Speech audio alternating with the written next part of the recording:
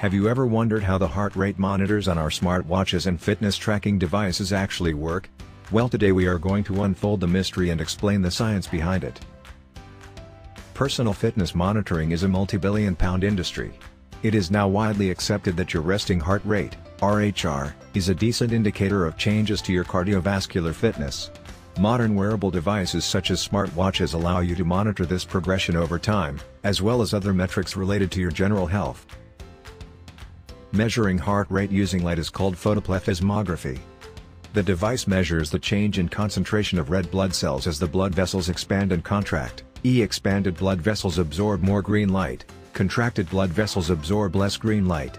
The detector measures the reflected light and a software algorithm converts the changes in light intensity into your pulse rate. In order for the sensor to work as advertised, the watch must be close to your skin. The company advises tightening the band in case the sensors aren't reading your heart rate accurately.